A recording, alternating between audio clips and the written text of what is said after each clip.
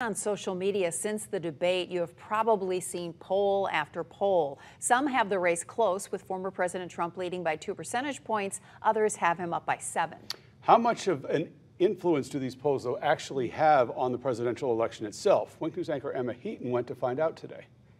All over the headlines and across social media, a flurry of polls. There are snapshots in time, and this is months before the actual election.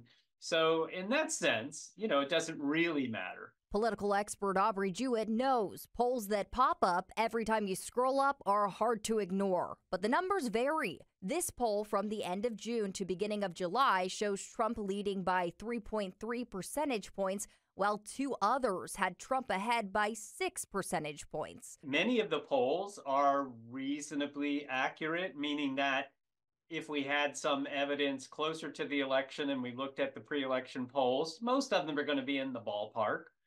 But bottom line is, they're not perfect. I asked viewers on social media this question: do you keep up with the latest presidential race polls? And do you vote based on what the polls show? Some said they view the polls as influential, but most dismiss them as irrelevant or inaccurate. Jewett's advice: figure out who you think is going to do the best job and vote accordingly, regardless of the polls. Take what you see with a grain of salt. Emma Heaton, Wink News. A couple of sites that Jewett uses as reputable sources to track polls are 538 and Real Clear Politics. They aggregate multiple polls together and provide averages for a more balanced view.